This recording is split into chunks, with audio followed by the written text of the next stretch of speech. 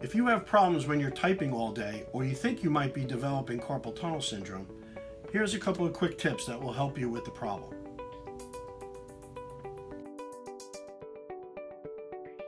Tip 1 would be to, every 30 minutes, stretch out the flexor muscles in your forearm. You can do it like this, or you can do a prayer stretch that will reduce the effects.